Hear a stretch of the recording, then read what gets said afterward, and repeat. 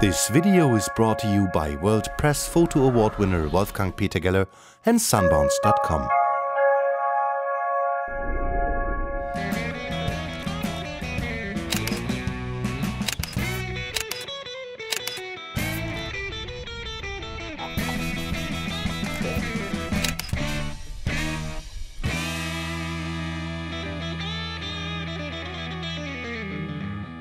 Hi, I'm Tim Mantoani. We're in San Diego, California today, and we're preparing to go out to a shoot in Borrego Springs, which is in the desert about 2 hours east of us.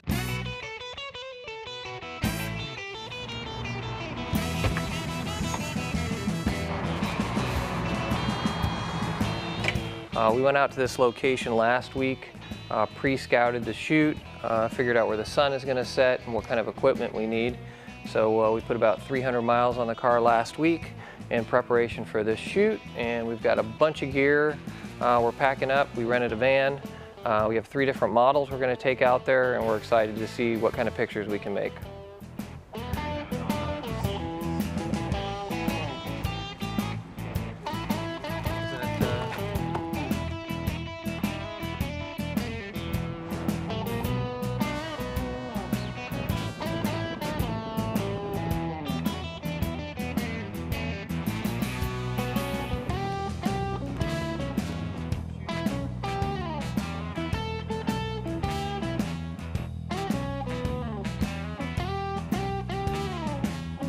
So we've stopped here, we're waiting for another model. We're in the Borrego Desert, which is in the south end of California. Just a little bit south of us is Mexico, and just a little bit north of us is our location at a dry lake bed out in the Borrego Desert. It's about 101 degrees out here, and we've got plenty of sunshine.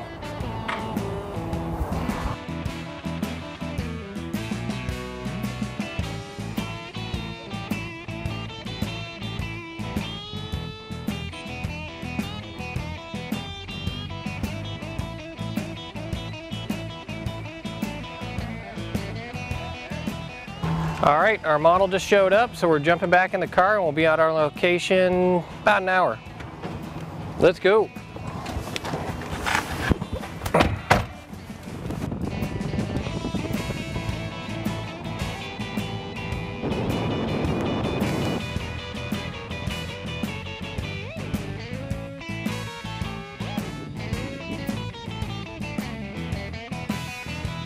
So we've made it out to our location here in the middle of Borrego. We've got a dry lake bed as our location. We're unloading the car. We're going to build our Sunbounce panels, and I'm going to check out wardrobe, see what we've got for options on that, and we're going to pull out the surfboards and make some pictures.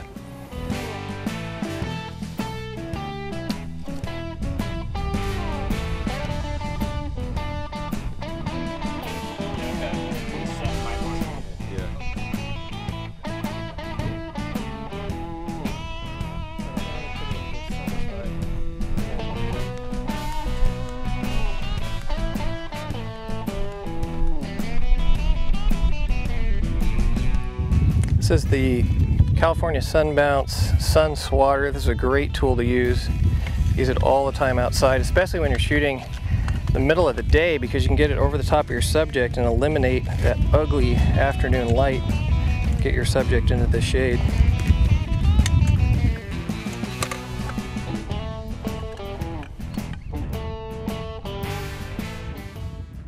We've got our overhead flat here. We need to block the sun off of somebody, which is great for shooting in the middle of the day. So we're going to set that down, get ready for our first portrait, fire up our strobes. Hi, I'm Monica. Hi, I'm Katerina. I'm Eric. And today we're going to go shoot with Tim.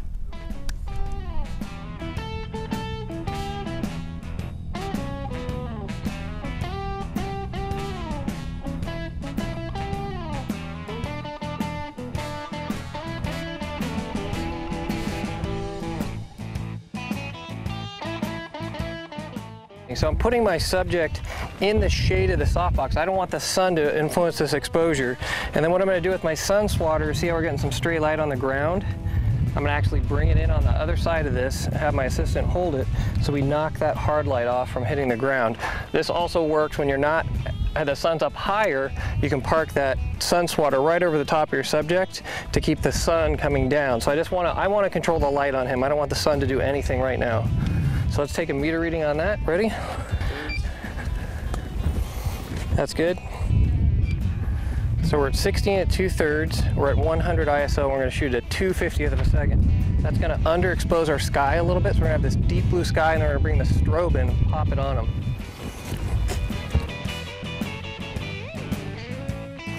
So Chris, take half a step that way. Good. Now I'm looking at my background. I'm going to move over just a little because I want the mountain to intersect him at a certain point. So we're going to do two things. We're going to take a gray card reading. This is so I can color balance all my pictures later that are lit with this strobe from this direction. You got to be careful you don't get any color bouncing into it. Like if your assistant's wearing a yellow shirt and they hold it sideways, you're going to get that yellow bounce in there. Chris has a blue shirt in, but he's going to hold it out from himself just a little bit so it doesn't affect it. Good, we got that. Then the next thing we're going to do is Chris is going to drop a coin just on the ground, right where our meter reading was taken, so we know where the model needs to stand. So we're pretty much ready to go, so let's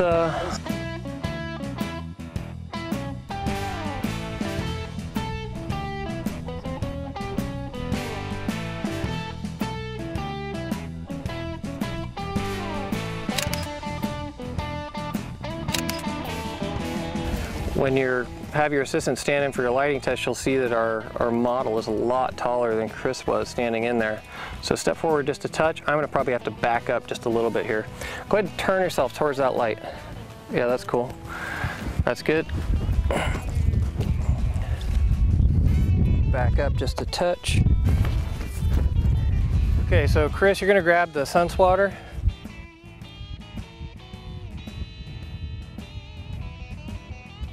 Just matching up the shadow here on the ground of the softbox edge and the SUN-SWATTER edge.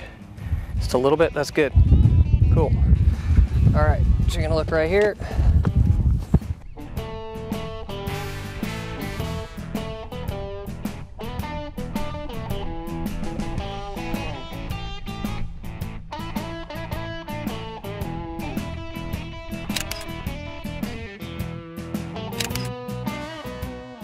I've got this down low camera angle because I want my subject matter to look heroic. Now you have to watch this. If you have a heavy set model, this is not a good flattering angle to shoot from.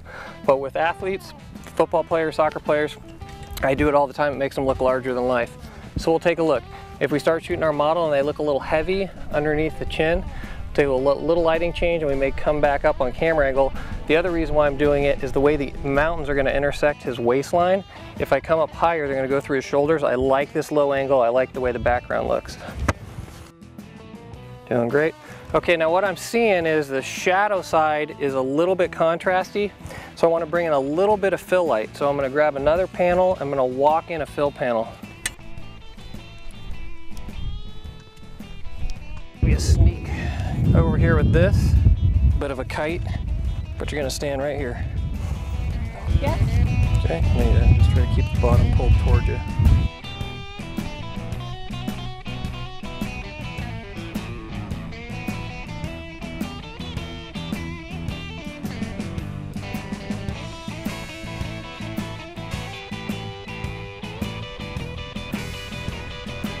SUN-SWATTER, up and down, and still knock it off of all of them. Can you get his whole body? That's good.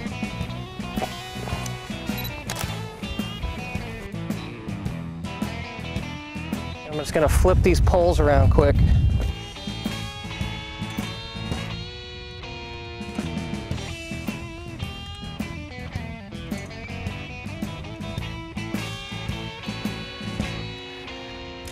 Quick change, and now we have the silver side of this panel out. Get a little more bounce.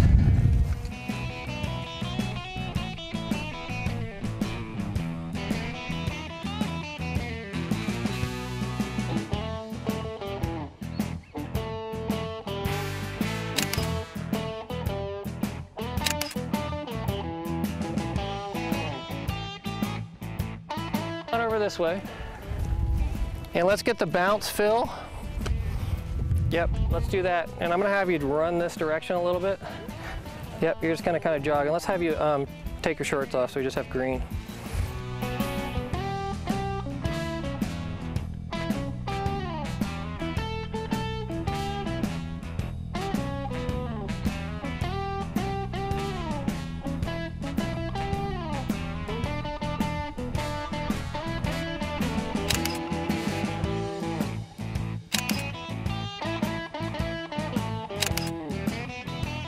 Go ahead and have you come step over here. We're gonna go back to this.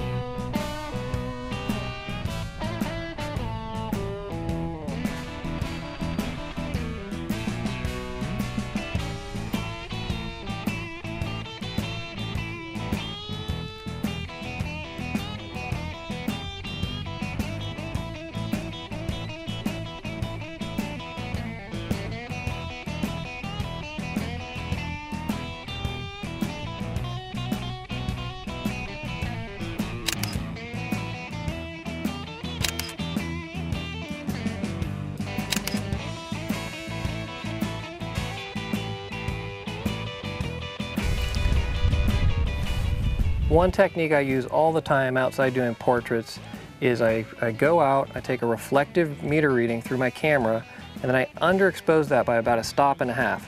If you took a picture of your subject standing out in front of you in that kind of lighting condition, they'd be totally underexposed, just about a silhouette with a deep blue background.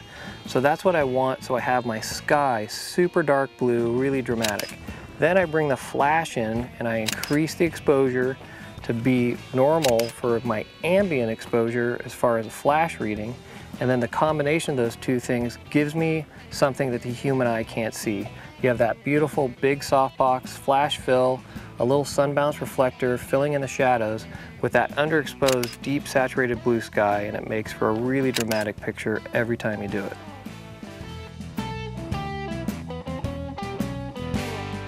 So we had a good shootout here in the desert today. Got a couple of interesting things happen as far as not having the proper permissions, but we did our due diligence trying to come out here, get the permit and do everything according to the book, but everything doesn't always go your way. So even if you come out and scout the week ahead of time and everything, you just got to make do with what you got.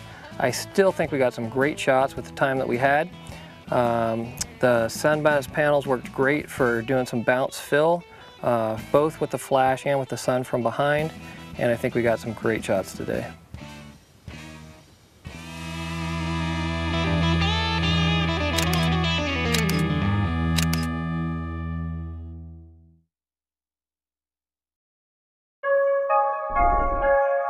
This video is brought to you by World Press Photo Award winner Wolfgang Peter Geller and Sunbounce.com.